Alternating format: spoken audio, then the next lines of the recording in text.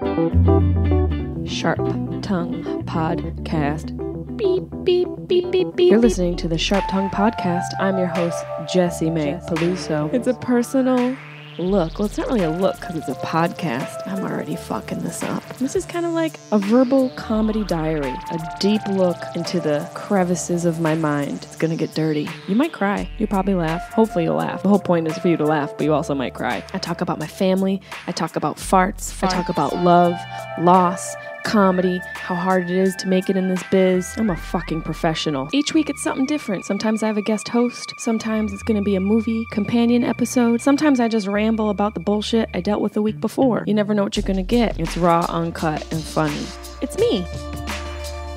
Jonathan on my team is actually just saying when you type fart on your iPhone, it automatically makes like a fart surfer emoji.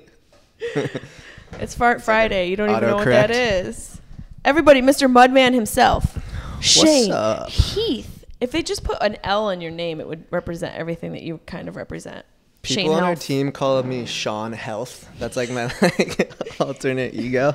That's who you are, though. I guess I'm getting there. Were you always such a healthy... You're like literally, for your age, probably like one of the healthiest dudes I know. Really? Yeah. Because you don't really booze a lot, do you? No. I've probably had like 20 drinks this year. I've had 20 drinks today. And like 10 of them were last weekend at a bachelor party. I was wondering that when you told me you went to a bachelor party. Yeah. I was like, I wonder if he balled out. We went pretty big. I mean, it was like a last minute bachelor party, COVID style, but rented a couple rooms at a hotel here in LA, staycation, went pretty big. Yeah. What did you feel like, because you don't drink, did you feel that like brutality after? That's the weird part is like I didn't feel hungover at all. Like the next day I felt actually great. So I don't know if it was like giving my body, my liver a break, because I partied a lot in college. I don't believe that. Like I was. What does that mean? Like, did you have like a cocktail? Did you have? I imagine you had wine cooler. I was getting after it for like 2 years in college. A lot of beer pong. But I think it was more like I love drinking games more than the actual drinking. So I would just play those all night. Did you guys play drinking games at the bachelor party? Yeah. Was it just a bunch of dudes? You guys didn't do like the traditional No TNA?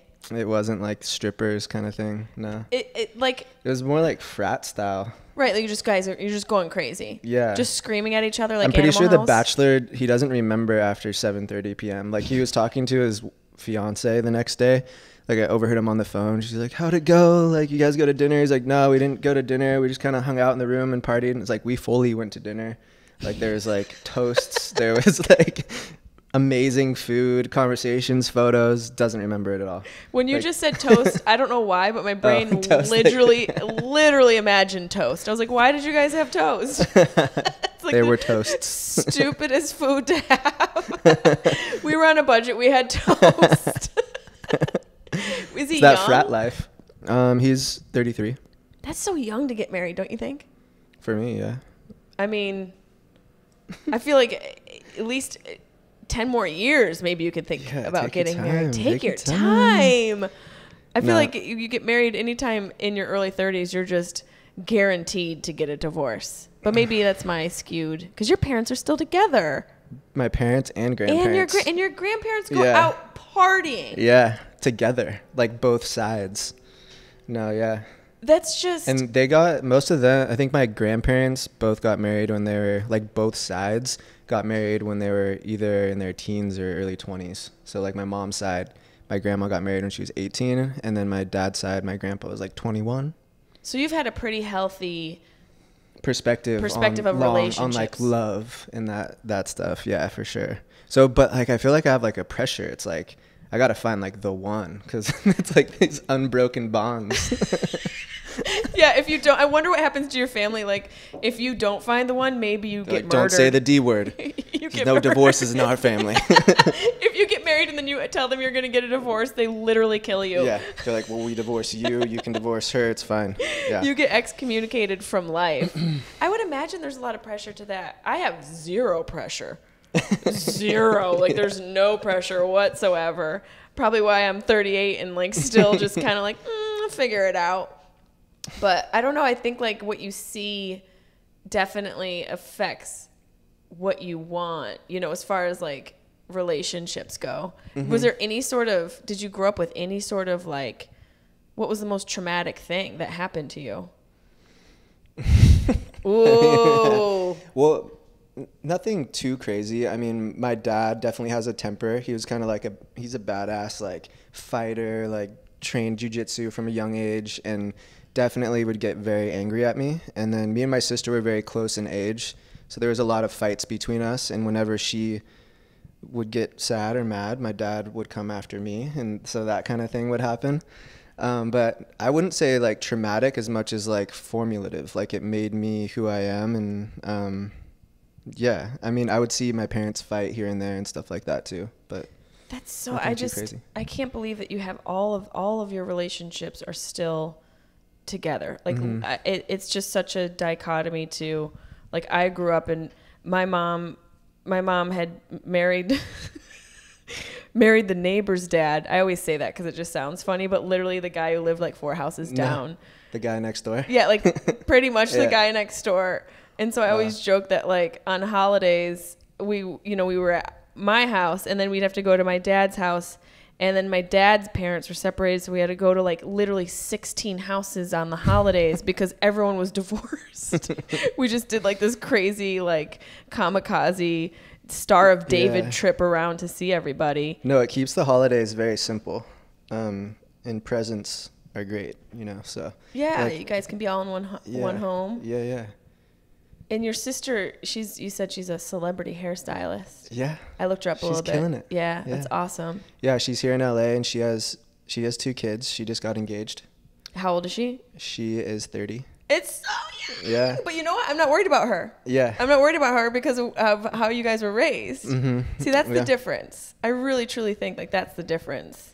She was also like, she's younger than me, but like she's older than me in a lot of ways. Like she always wanted to get in that like family life, like have kids. Like when I used to party a lot, I would go over and she'd like take care of me and make me cookies. She was like my mom away from home. That's so So she's sweet. like older than me in so many ways. And like I look up to her in a lot of ways, but you know, it goes both ways. That's just being a woman. I feel like we have to be older. Yeah. We have to mature just because things are trying to fuck us all day long and attack us. So it makes us have to develop a little bit more in each area.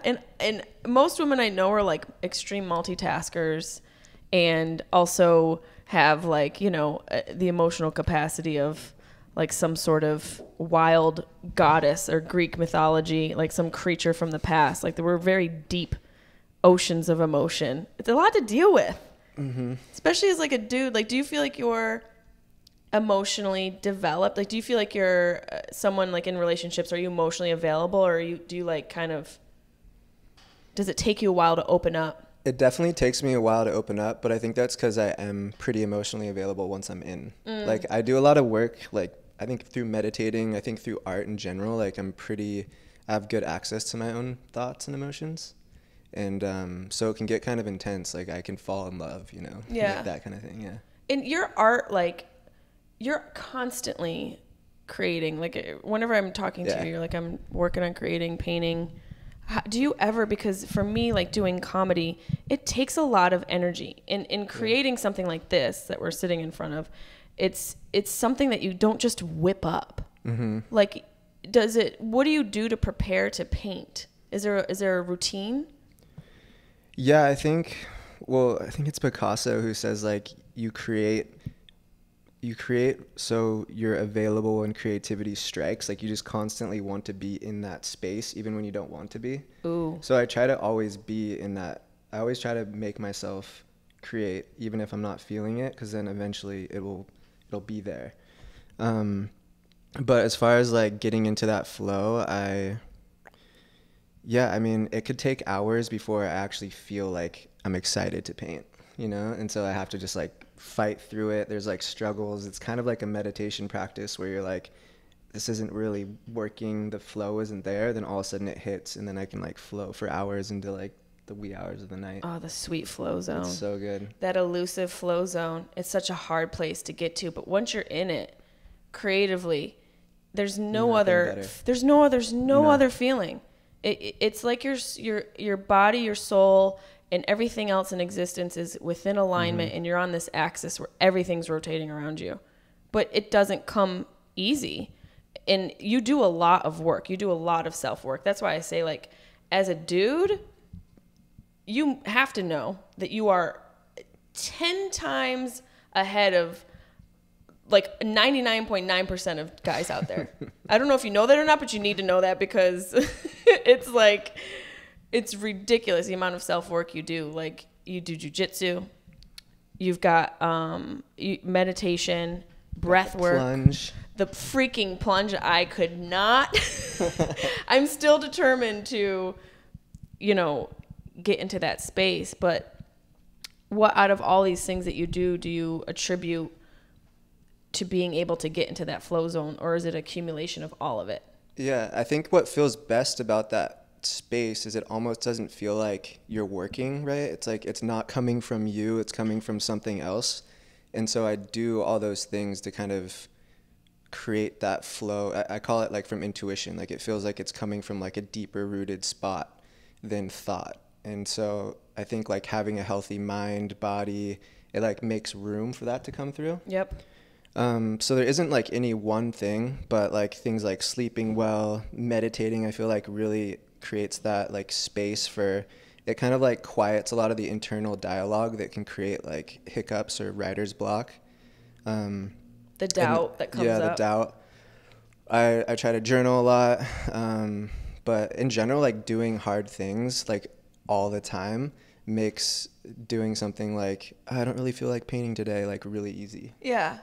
It is a constant, it's like perspective shifts all the time, like setting the perspective. Because if I wake up and I just like jump right into work, the spectrum of what is really stressful or really hard is like set by the hardest thing that I see that day. But if I wake up and go and like sit in the cold plunge and then go to work, it's like, this isn't that bad. Like, yeah, because your toes got frozen off. Yeah, at my 6 toes a.m. were about to fall off. Yeah. So that's super helpful.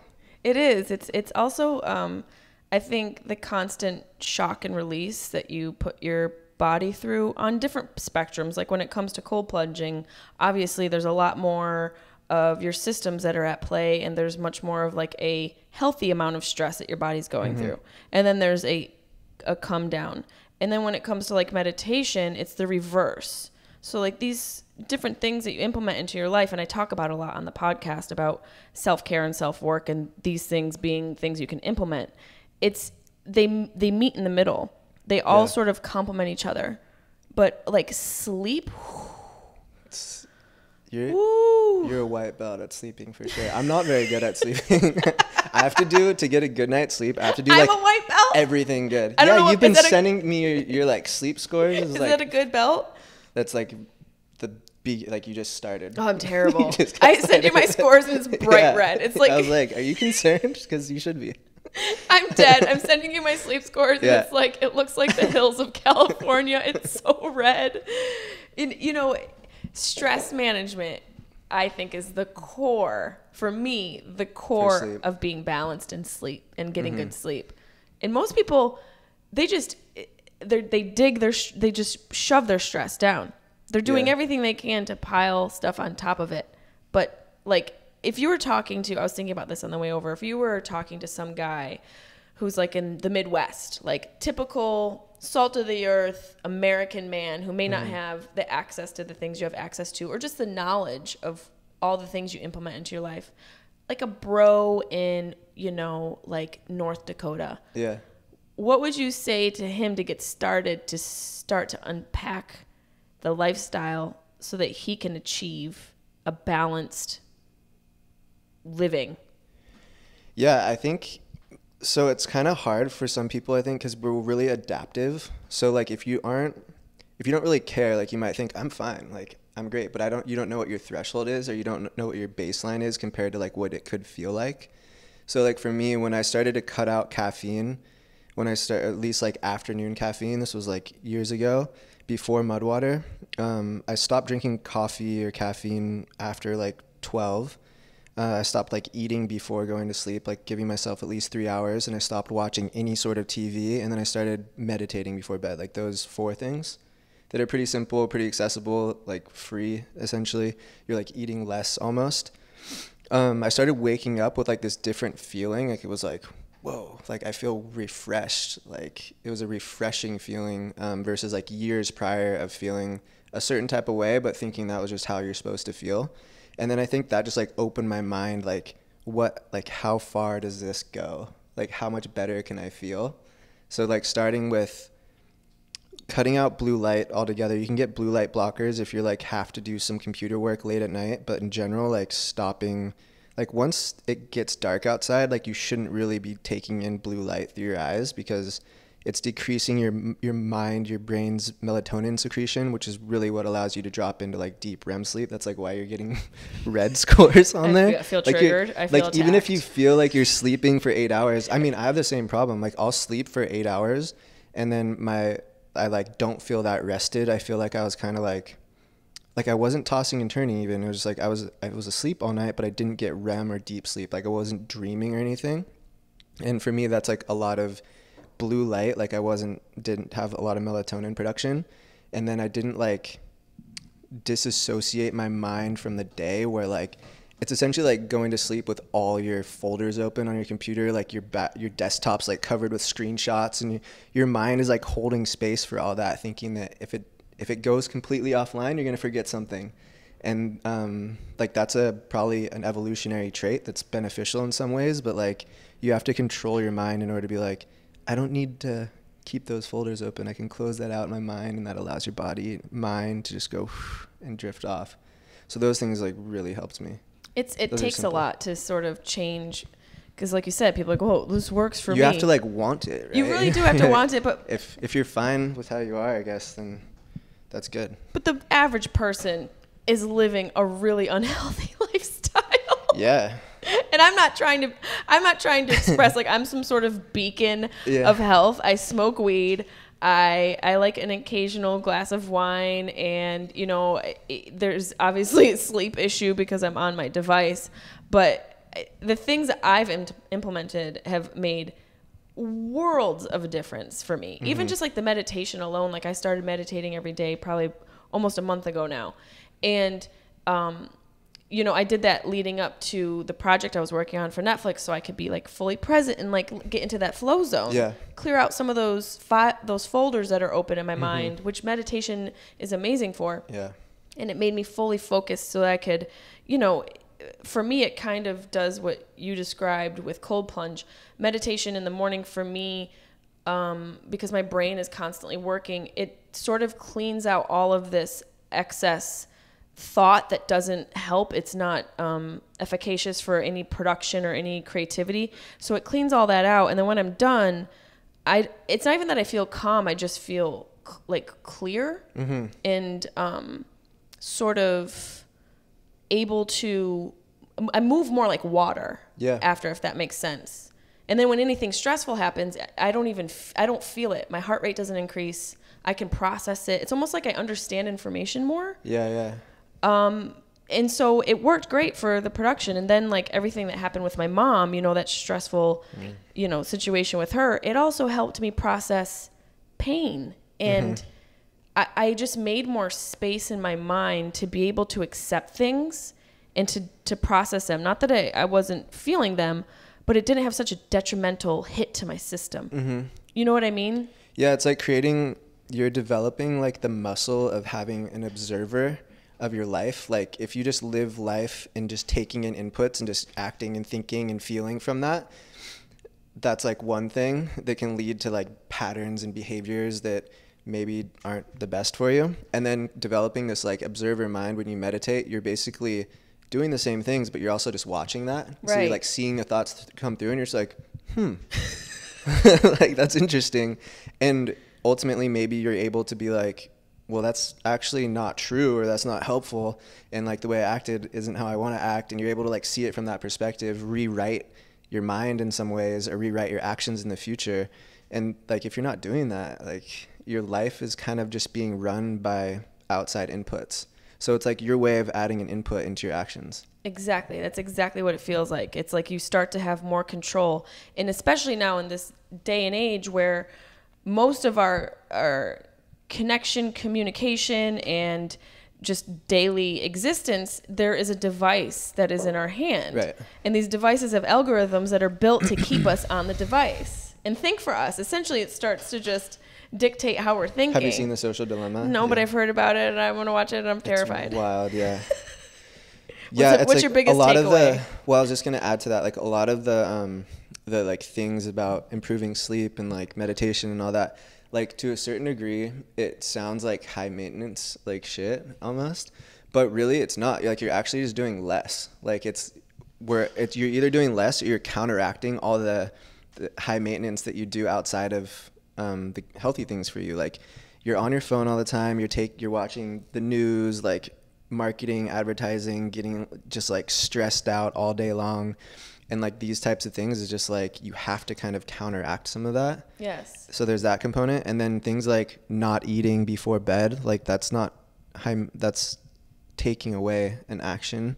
Like it's kind of like simplifying actually, but like when you describe it, like I do this, I do that, like really a lot of what you're doing is not doing things. Yeah. And so it's actually more simple.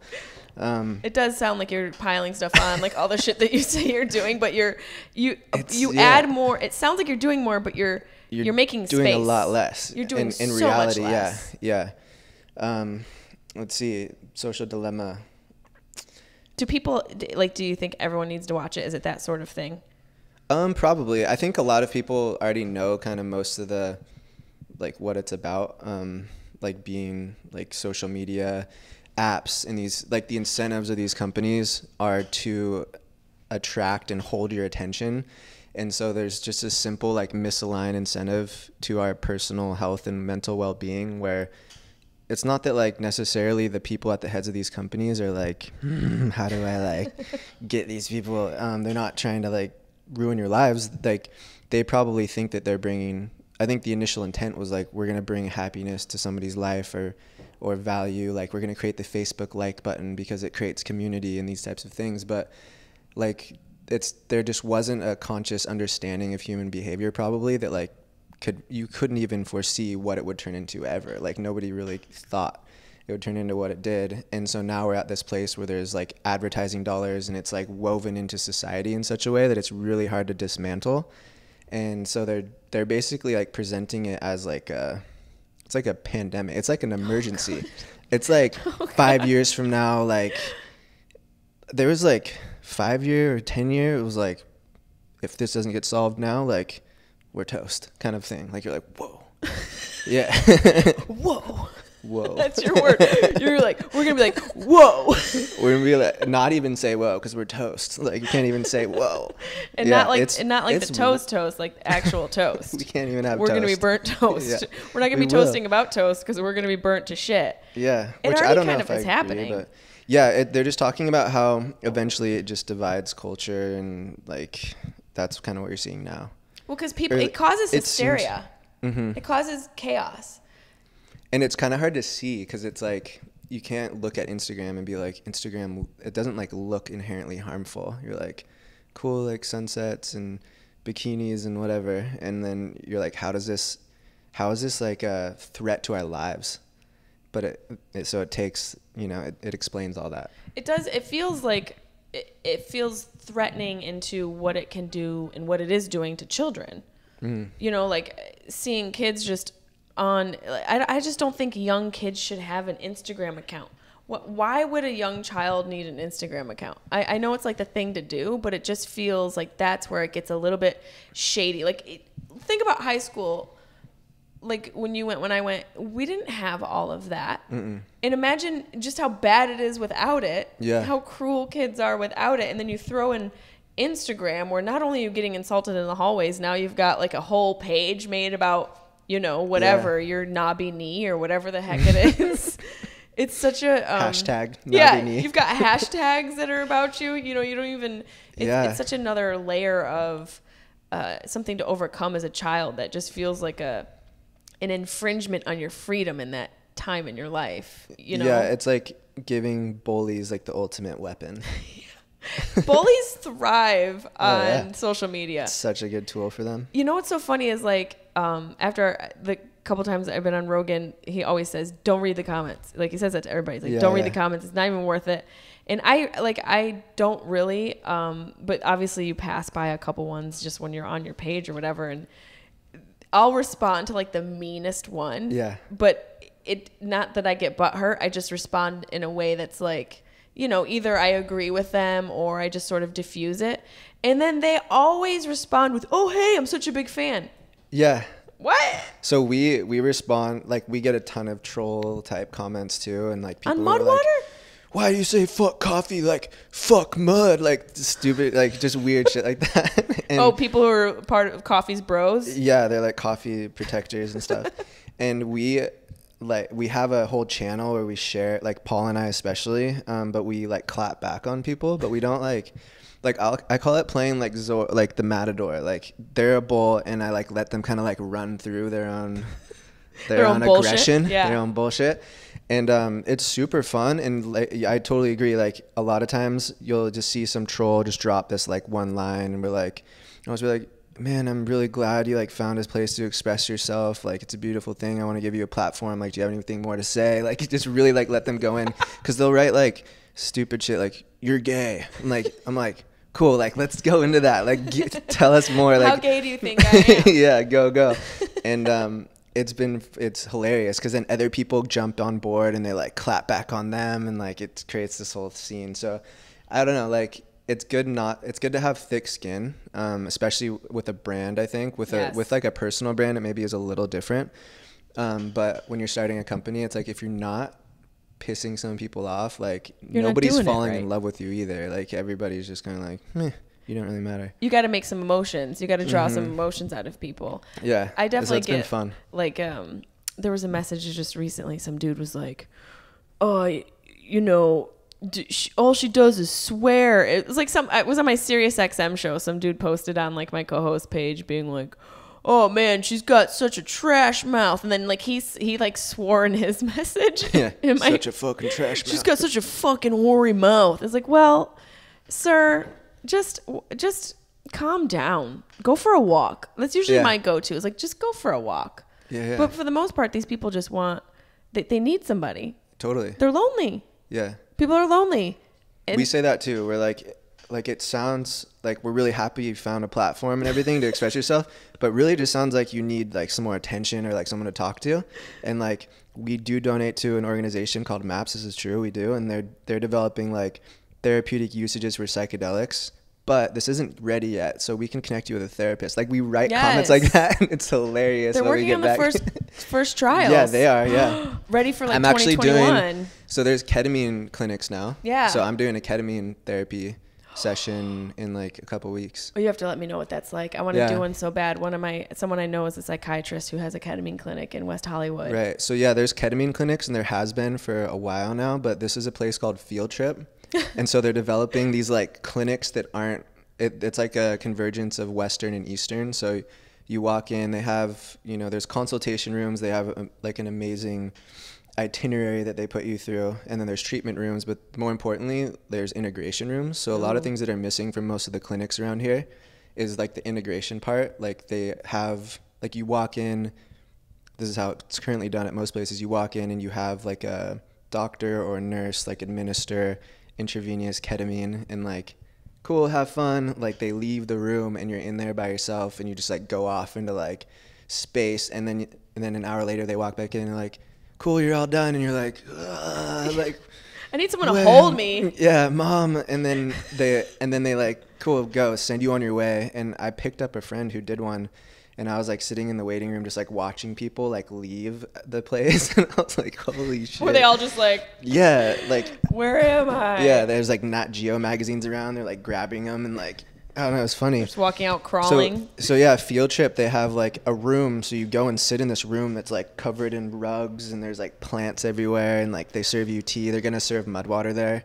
And you like, integrate with the experience for like an hour after. And there's people to talk to about it, and that's the way to do it. So you have like a session, you do like your little integration after, and then you come in the next week and you have an integration session. So it's not even, you don't get any of the medicine, and you just talk to the therapist about your previous session, and then you do another session and then another integration.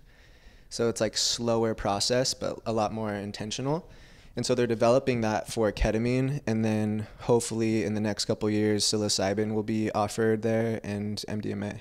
I mean, that's the way it should be. If you can go and get, you know, if there's a methadone clinic and there's doctor's offices where you can be prescribed opioids, like I feel like this is the future. This is the future of health. This is the future of people actually being cured. Mm-hmm. And I believe that with every fiber of my being, that ketamine, psilocybin, and, you know, various psychedelics, even marijuana, like these implemented properly, especially with like that sort of extra step of having, you know, what did you call, integration can really seal the whole process.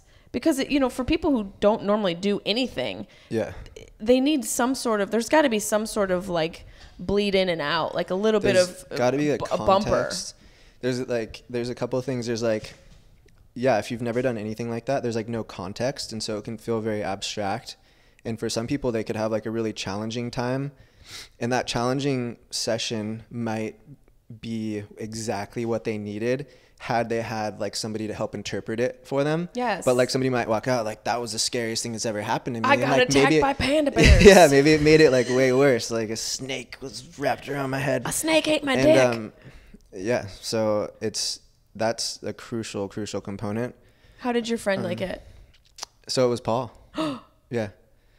And he wrote about it. Like he loved it. But he had no previous experience. So I had done like ayahuasca experiences, and it's really heavy in, like the importance of integration is like driven home. And for me, I totally resonate with that, because almost more powerful than the experience itself, like the weekends that I had done it, was like the aftermath and feeling I guess like empowered to take inventory of a lot of areas of my life, and empowered to start different habits. So like starting a meditation practice, like really eating healthy, because I felt like I had a better relationship with what was going on in my body and mind. Like I can like hear how things were, like if I ate certain things, drank certain things, hang out with certain people, like I could feel it on a different level. And you feel like the integration process sort of helped you identify those different like factors within your own being? Yeah, it made it very intentional. Like the aftermath, like the experience is one thing, but like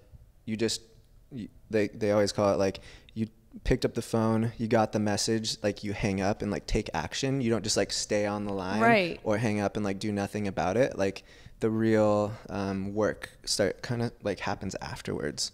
And the intention is such a huge aspect of ayahuasca that I've been told, because I haven't done it yet. But that's one word that keeps coming up. And even just with like any sort of energy work or anything where you're going into like a meditation, anything where you go inwards, I think just going blindly without any sort of, not plan so much as an intention of what you want to get out of the experience, you're really doing yourself a disservice to the experience and to what the medicine can provide. Yeah, and it's not even just in that space of like healing. It's like with everything you do. Like Simon Sinek, who's like big in the business world, wrote a book called Start With Why. And it's like, if you're starting a business, like start with why. Like, why are you doing it? Like, what is the soul of what you're doing? And ultimately that's because that's going to determine like your success rate. In endurance athletes, the same thing. Like, why are you doing this race? Like, there's like endurance athletes that do like 200-mile runs. Like you better have a good reason why you're doing it, because at a certain point that like feeling of this is really tough. Like I kind of want to quit. My foot really hurts. It's super hot.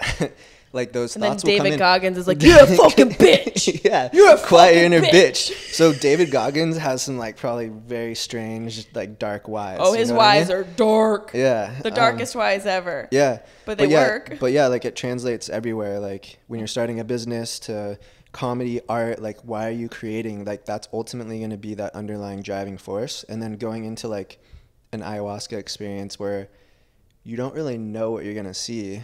Like it's important to have like be rooted in like, this is why I'm here. So you can always kind of draw back to that, and that can help. Like most likely that purpose or that reason is going to be like positive. Like you're trying to inspire some positive change in your life in some way. And so like remembering that can kind of take you out of some dark realms. And what do you mind sharing, like what a couple of your whys have been during ayahuasca trips? Like, do you have like a consistent one or? Yeah. So, I mean, more recently I did a experience called Combo. And Combo is, they take this certain frog and they... Oh yeah, they scrape they scrape this like it's secretion from like, their back. And then they'll take almost like these incense sticks and burn holes. They call them gates into your skin. But it's basically like breaking through the skin barrier into your bloodstream, and they'll pack that stuff into those holes. And it's not really a psychedelic experience, but it like puts you through, like it's terrible. Is it? Every time I've done it, I'm like, what the fuck am I doing? I've done it 4 times. But yeah, within 30 seconds, you're just like, you can feel it feels like you have an allergic reaction. Like you just feel this like, like you feel your heart rate, you feel your body temperature increase, and then within like a minute your like stomach is just like wrenching to the point where you can't really sit up and you're just like dying, and then you puke a lot. So it's a physiological effect. Total physiological effect, but it can be, depending on like how much you take, it can be so intense that, at least my interpretation of it was like such an intense experience that it put me in flow state almost. Not in a good way, but like when you're in flow state, you're not really like thinking about what's going on. You're just doing and you're acting, kind of like you're just so in the moment that you don't have to think before you act.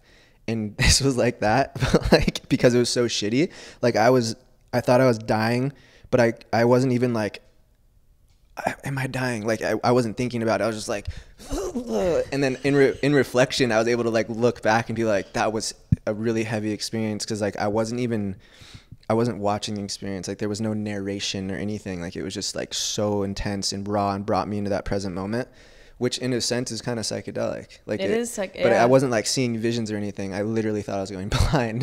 Like it's fucked up. So Can back you to recommend like this? back to like start with why. Like why am I doing this? I don't know if I want to hear your why. No.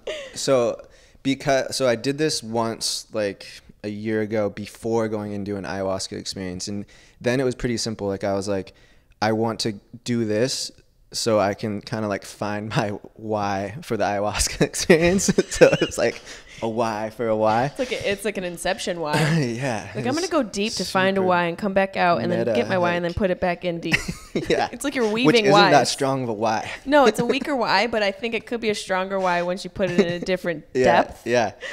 So have a strong why. That wasn't a strong why.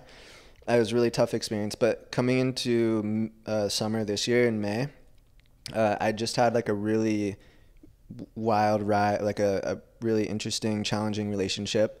But ultimately, like that relationship made me see that there was like these patterns and cycles that I was like continuously putting myself in with different women and like types of women, and in my own involvement in those patterns too being expressed. And it was like a really cool insight where I was like, whoa, I'm like back in this same kind of rhythm that I've been in maybe for like the past decade. What is that rhythm?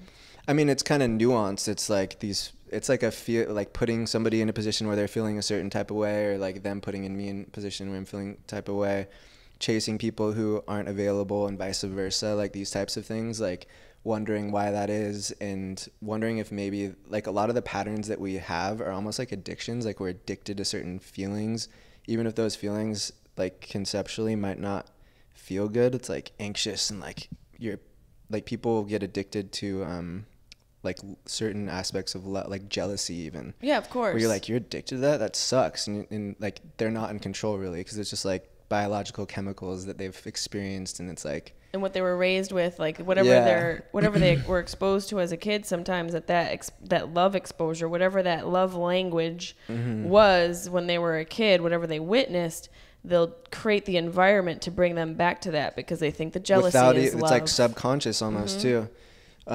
So like meditation on a micro level like does this, where it allows us to repattern, allows us to see perspective. But like something like combo or like a near-death experience or like an amazing experience, they can all have the ability to kind of like rapidly transform and like change patterns in your life. Or like a loved one going through something, like boom, your life can be like shifted, right? And so something like combo is really interesting because it's like a controlled life-changing event. Like you're like going through a near-death experience, you're like, but I can just do it next weekend. Like I don't have to wait for the near-death experience, and the near-death experience, like it's completely safe. Like you feel like you're gonna die, but you're not. It sounds terrible. But that's awesome though, right? No, I know. It's that's where there's change rooted in that. Right. It's like you can wait until you get in a car accident, hope you survive, and be like, yeah, that was awesome. Right. Or you hope you get that. Or you can just be like, I'm gonna put myself through the next best, like the next closest thing, by choice, and come out of it with the same result. Right. Like a controlled environment. Yeah. Yeah. And so that was kind of the reason, was to like, I saw these patterns in my life, and I'm like, I'm done with that, and I'm gonna have this crazy fucking experience and hopefully like let go of that shit, because I'm coming in to do it with that why. Like that's my intention. And so in like these plant medicine ceremonies and like that spirit world, they're really big on intention because of the experience being so powerful, that if your intention is set, you know, if your mind believes that that's true and like the experience is so strong, it can create that platform to kind of like let things go or invite new things in. That's the power of the mind. Like people don't even realize. It's totally like Joe Dispenza world, and like using these, because Joe Dispenza always talks about creating, it's like creating these states in your mind that are malleable. Like he does tons of like these meditation things in his books, and that's what he's doing. He's like creating like what does he call it? Like a belief state. Yep. Almost. And so like I think like intention setting and going through like these experiences is kind of the same. Like you're creating this belief state, and like when I felt like I was dying and then all of a sudden I felt amazing, I was like, it's working, you know? And like ultimately that's my own relationship with it. Like somebody else might be like, this is bullshit, and for them maybe it will be bullshit, and for me, like I was like, fuck yeah, like that worked. But you also are the type of person who's a little bit more open, so people who approach it with this is bullshit mentality, they're the ones who could benefit. I mean, not that you don't benefit immensely from it, but people who have that sort of mentality would benefit so immensely from something like this if they were able to step out of their self a little bit and open themselves up to the realm of change happening outside of their normal, whatever their health regimen has been. Totally. You know what I mean? Like stepping outside of taking the Tylenol and drinking skim milk. Yeah. Like that sort of traditional American approach. And a lot of people look at it as woo-woo. They look at this stuff as like, you know, witchcraft. And it's really not. Once you start really dismantling your ego and starting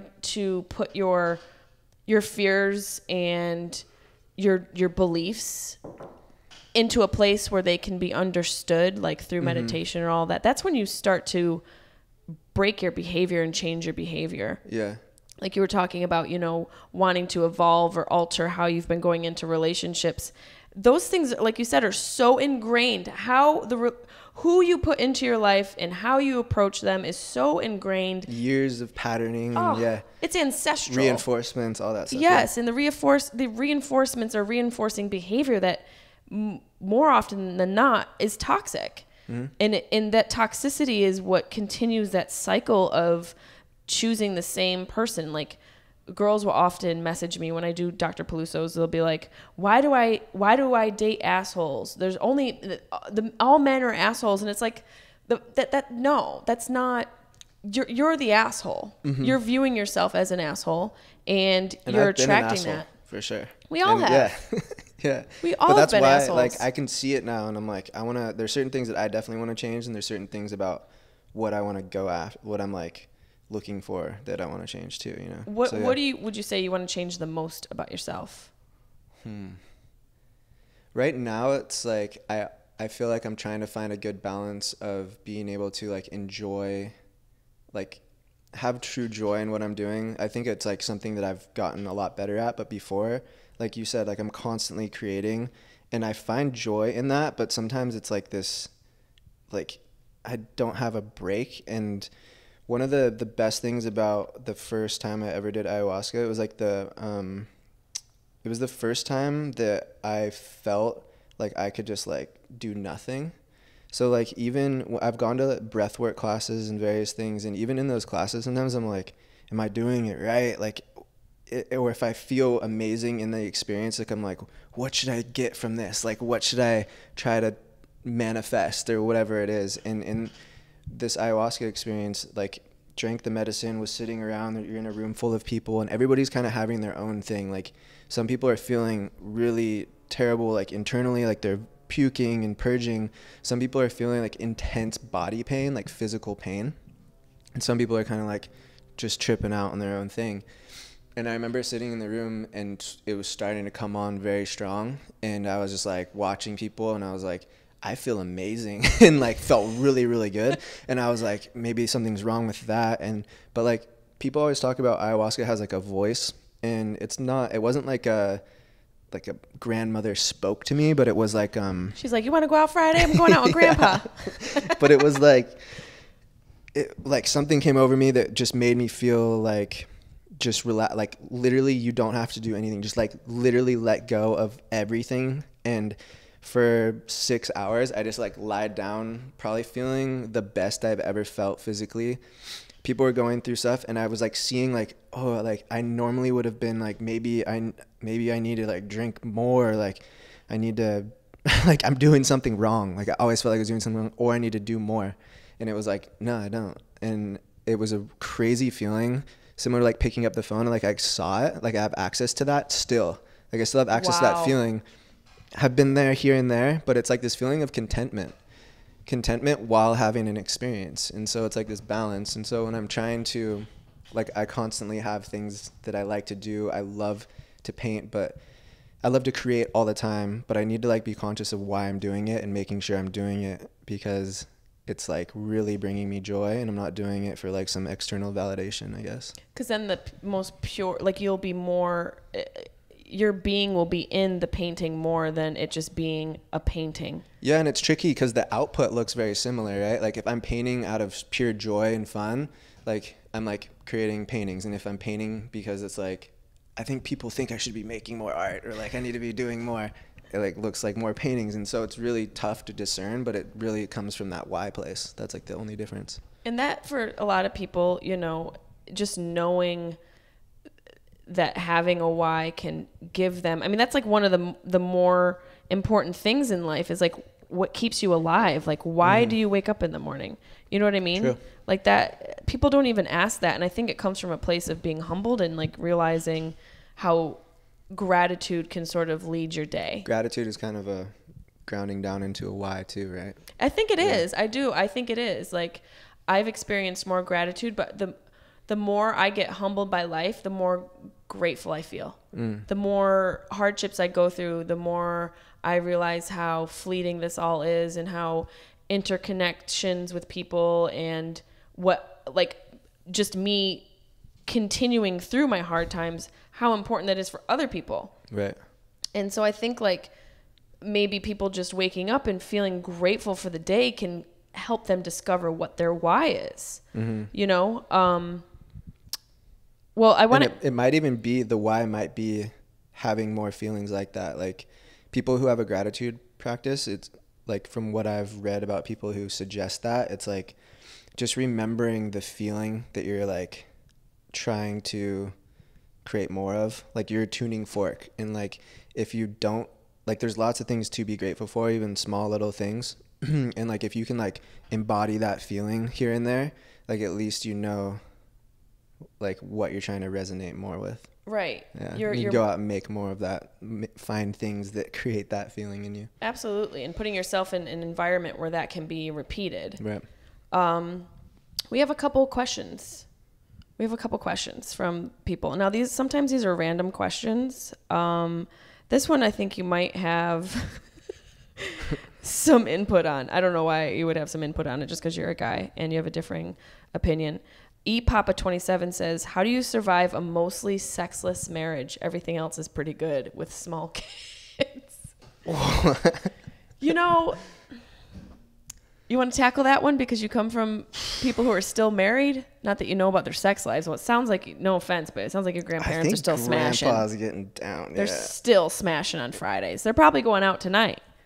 I mean, I remember not even when it was probably 10 years ago, like me and I was with all my little cousins, and I was like the oldest cousin. We were going around grandpa's like guest room. Like we'd play video games in there and whatnot.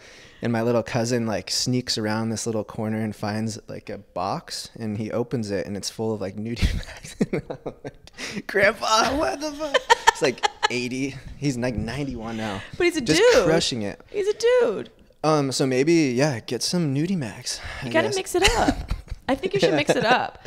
No more missionary. It's marriage, yeah. It's sexless probably because you're complacent. Both of you are complacent. Mm-hmm. Get good sleep. Get good sleep. Good sleep. I mean, use that as an opportunity to get good sleep. Yeah. You don't have to worry about the sex life. Bone it out and then sleep. Get a babysitter. Well, it depends. Are you trying to get like more sex in your life, or you're just trying to be happy without it? Like, I don't know. Ooh, that's a really good question. There's a couple of different strategies there, probably. I think if you're trying to be happy without it, that's going to take a lot of excavation. It's going to be tough. That's going to be hard, and you might have to become a monk and move to a different country where men wear robes and you just hum into the universe for hours. Try that. Or get nudie mags. I would, I think Shane's right in this instance where you have to go one end of the spectrum. You either need to dive solely into figuring out if you want to be happy without sex, or realize that maybe what's been working isn't working anymore. And the hardest thing I think that the thing that people have the hardest time with is change. And in order to make the relationship change, you have to change individually. In order to do that, you have to put yourself out on a limb and take responsibility and accountability for things that you've done that have attributed to the relationship running dry. And that's painful. That's hard to do, to be like, well, I guess I could put some lipstick on. Maybe I should shave once in a while. But this is a fixable thing. I honestly think like marriages have turned around. It just takes maybe a little bit of kink. Maybe you just need to figure out each other's kink. A good book too to read is called Way of the Superior Man. Have you heard of this book? No, but it sounds like some real propaganda. It's not. It's not. It's the. Have you read the book? All men are the. No, it's not. It's not about that. It's really though about the masculine, feminine, like polarities and how important that is in relationships, especially in regards to like sexual chemistry, and how he gives you like tactical advice on how to like promote that and how to dive deeper into that, and also just identify where it's at currently. Ooh. So it's somebody gave it to me, and I've given it to probably like 5 people in my life, and they're all like, holy shit. And then I've had their girlfriends like find it, and they're like, holy shit, this is saving amazing. Relationships. They're like, whoa. Yeah. They're like, whoa. No, but yeah, it's not like He-Man Woman Haters Club or like a Men Are Better thing at all. Actually, they talk about like the masculine, feminine that can happen in same-sex relationships. It can be reversed where like the female is the masculine role in a male-female relationship even. But it's just about the I guess like the energy of those two different dynamics. Elements. Yeah, and how they can interchange. And don't get scared, dudes. Like, it doesn't mean like your girl's going to be pegging you unless you want her to. Just keep your mind open. I think people, need to get used to like opening their mind a little bit more. DJQ93, are you pro Second Amendment? Is that gun rights? Yeah, right to bear arms. I've shot a gun once. Yeah, sure. Go for it. Yeah, I mean, why not? I do want to hunt. So like I have a couple of friends who've gotten pretty into hunting. I feel like everyone's just kind of like taking like the Joe Rogan lifestyle and trying to like live that out. But I mean, it seems to be working for a lot of people. Yeah, go try to hunt some elk. My friend has sent me a bunch of wild game meat, and it's been amazing. So like I really want to get into hunting because I feel like it's important to at least experience what it feels like to kill the things that we eat. And so lately I've honestly been eating like only fish because I've pretty much only killed fish, unfortunately. Fish. I've been like pescatarian essentially, and I really don't back like farming or what's it called, like Like farm raised cattle, like killing, yeah, like slaughterhouse. Yeah, I'm not about that. So I really only want to eat the animals that like me or my friends kill.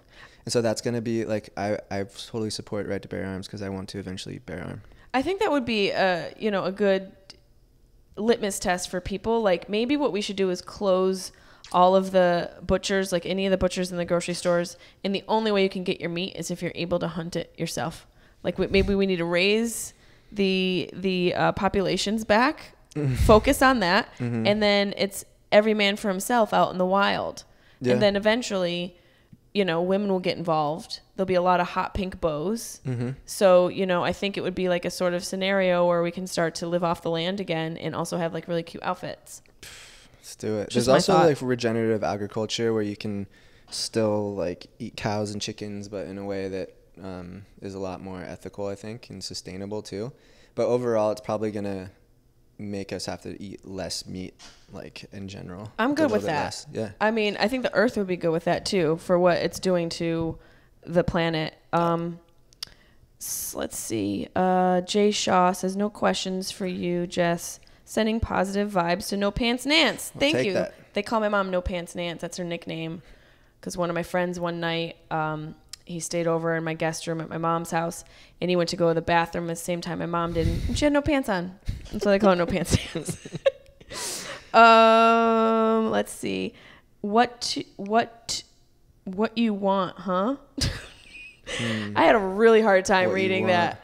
How to start a podcast. Can you share how you started and what is needed? Well, you just started a new podcast, but also video cast called Voices. You want to tell them about that? Yeah, so I'm starting a podcast through MudWTR where I'm going to interview, like I call it just giving a voice to the unheard. So right now it's starting with interviewing people in the local community who are living on the street, essentially. Growing up, I lived in Santa Cruz. I went to college in San Diego. I lived in San Francisco, and then I lived here. So there's like all the places I've lived in, every place had a pretty big homeless community. Like Santa Cruz has like a very massive homeless community. And I think because of that, I was just like witness to the polarity of people's opinions about what's going on. And normally I kind of observe people who are like completely opposed to each other, and then I know that there's like some deeper truth there that I want to explore. And so with like homelessness, you hear people say like they need to get a job, they need to like what are they doing, they're just like get the fuck off the street, that kind of thing. And it's definitely not that simple. It's very complex. So 2 years ago I started just going out and like with my phone, just recording voice memos with homeless people around my house. And then I would take the audio recording, I would overlay it on a time lapse of me painting their portrait. And I would post it to my Instagram, and people were like, holy shit, like this is changing how I view people. Like now they're walking by somebody with that context or frame, and they're maybe a little bit more compassionate, but also like just interested in the solution, because it's really easy to say, just get a job. But most of these people it's just a lot more complicated. Like I interviewed a lawyer, like everybody had like amazing perspective on life. They just didn't feel, well, it seemed like a common denominator was some form of like loneliness that led to a lack of community around them. And then some hardship came, and then there's no support system at all. And then you're out on the street. And I think because we're very adaptive, like once you're out on the street for a certain amount of time, that's your life. Like, it's in our DNA to be like, this is the new norm, and almost like take pride in that. Yep. And be like, not only do I not want to like get out, like this is what I want. And like you meet friends, you kind of find pride and purpose in that community and that system. So it's a really deep systemic problem.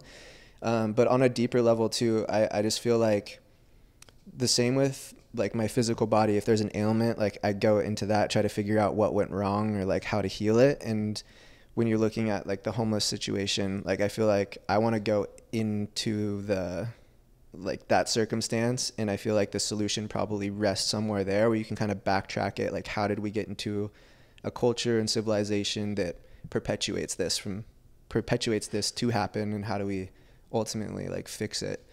So yeah, what I'm doing now is doing that on a larger scale. Like we'll be launching a YouTube channel around it, and hoping to launch the first one in the next 2 weeks. And you're painting them. And I'm painting them, yeah.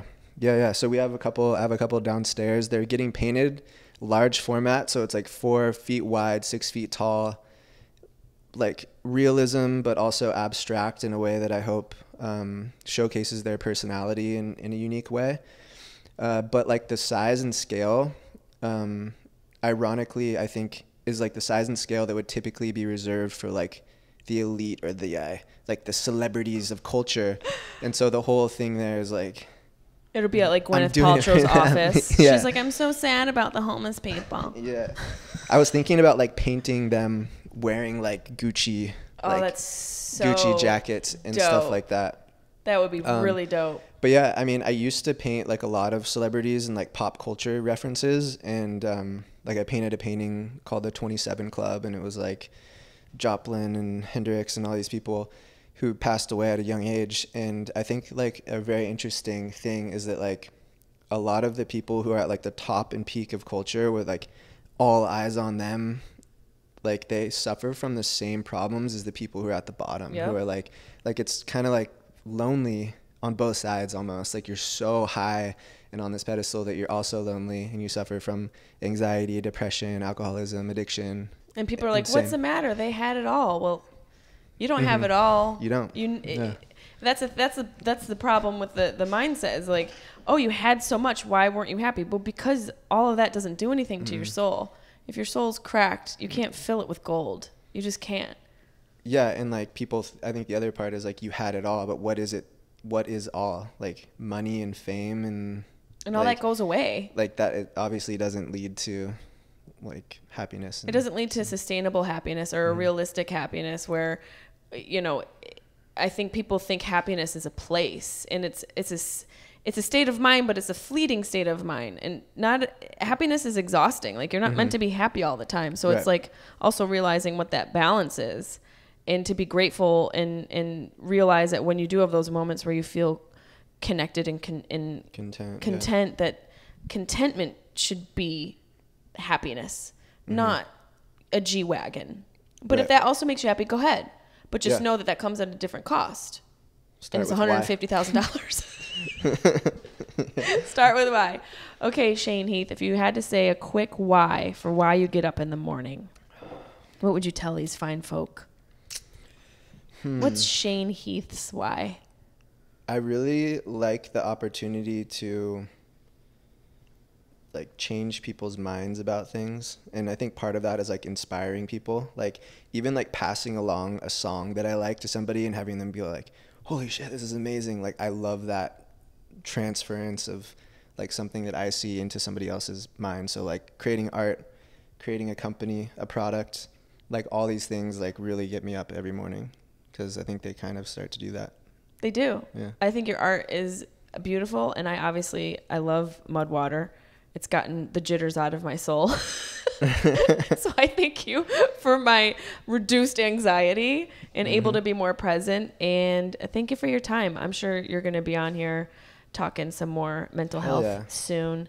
And Joe, I never say his last name. Dispenza. Yeah. You guys have to check him out. Check him out on YouTube. His stuff is amazing. It's good. I'll put the links to all the books that he mentioned, and also MudWTR. Don't forget 10% off using code SHARPTONGUE. MudWTR.com/SharpTongue. Use code SharpTongue to get 10% off. Is that right? Get it. I'll put the link down. I don't know if it's right. You guys will figure it out. Yeah. We're taking it one day at a time. MudWTR.com, right? MudWTR. That's right. We don't got time for the A or the E. Bye. Bye.